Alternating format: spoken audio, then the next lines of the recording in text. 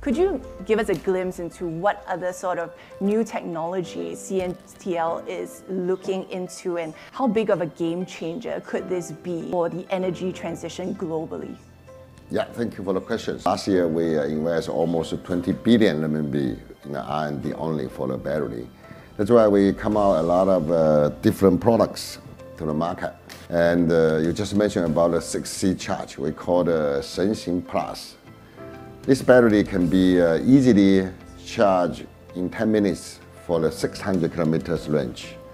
And with the LFP system, we can make it 1,000 kilometers range. For the other aspect of the technology development, usually is focused on the higher energy density one. We're talking about a condensed battery, which can reach to 500 watt-hour per kilogram. We are focusing on the aviation.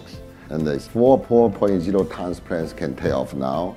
So for me, it's not only the air, and also we go into these, we call the vessels, right? So land, passenger cars, and also we call the trucks, easy to be replaced with the battery storage, with the green energy, then whole closed loop. So we are putting more efforts on this. And another thing is a new system, other than the lithium, we call the sodium battery, and it's a very good progress now.